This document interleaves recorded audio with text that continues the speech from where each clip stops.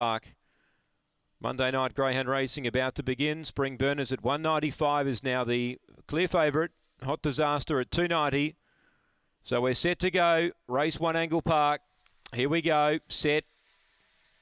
Ready. Racing. Spring Burner hopped out well. So did Hot Disaster though.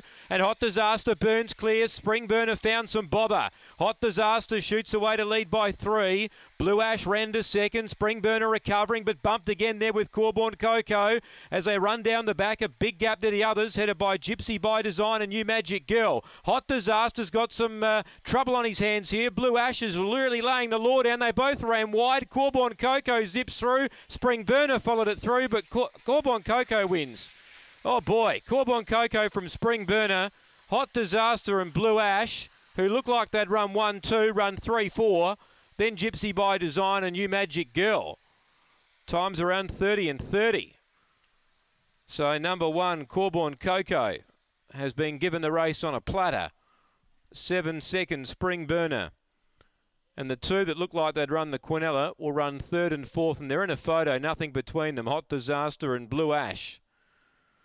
Oh boy, what a way to start. 30 and 30 to time. 4:35 early, 17:12 off the back. And a real roughhouse affair there on the home corner.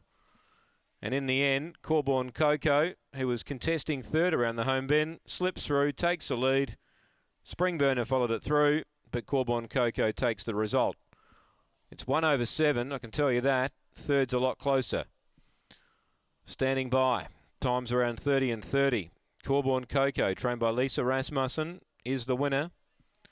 Second will be 7, Spring Burner. She had bumped a couple of times in the run. She's done a good job to finish it off into second. Number 7, trained by Greg Board. And 3rd placing will be a photo resting between the 2 and the 4. Blue Ash moved up. Looked like it was going to go straight past Hot Disaster, and they've just run into each other. And